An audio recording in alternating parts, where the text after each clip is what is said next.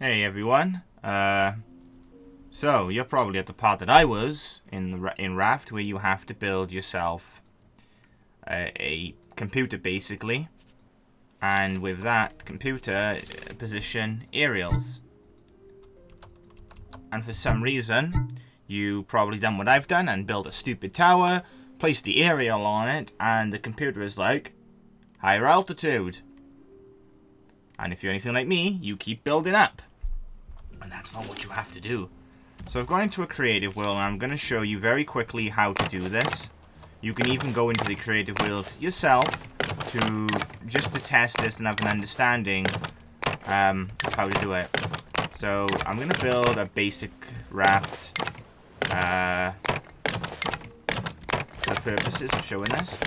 You don't need a tremendous amount of equipment. That's the good part. You will likely need to make yourself some extra batteries.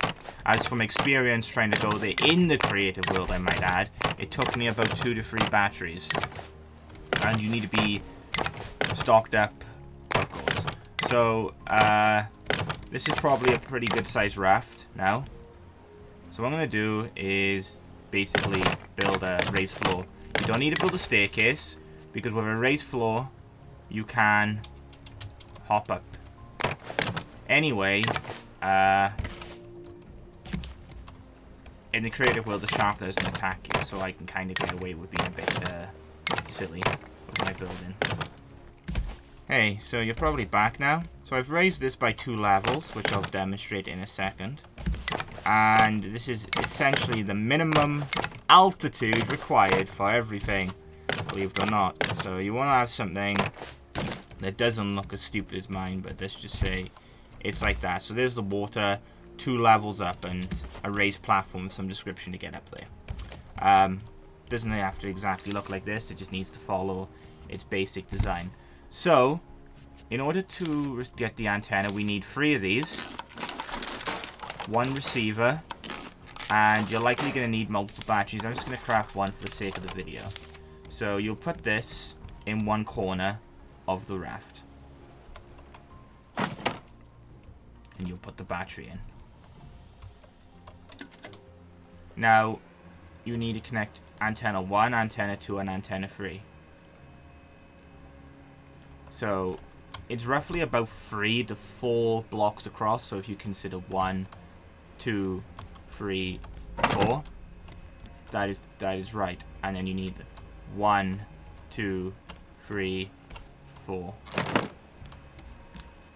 And then the other one just needs to be somewhere like diagonal to it. So let's just say here. There we go. Now, what me and my friends did for this is when we first put this in and connected the antenna, it said higher altitude required. So we just built a giant tower up. I was just really baffled why this wasn't working. Anyway, this is what you need. A setup similar to this. You might be able to be a bit more lenient with this, but roughly something similar to this. Once you've achieved this, it's a matter of getting there, where you would need to obviously sail in the direction it's indicating with a sail and using a streamer to determine the wind direction. You need to be careful because it took me multiple batteries to get there. You might be able to pull out the battery and put the battery back in to save its power, and that is something you might be able to do. But I will warn you that when I was doing it, the wind was pushing in my direction, like in front of me, and where that island was my destination, and it was actually pushing me away from it, and this thing reset. So be careful, maybe get an extra battery just in case, and on top of your necessary tools. When you get close to the actual place you need to go, don't abandon your raft. Actually try to dock it there first. I'm not going to bother showing the actual ending part because there's not a cutscene or anything, and it's more of a thing for you to look at yourself.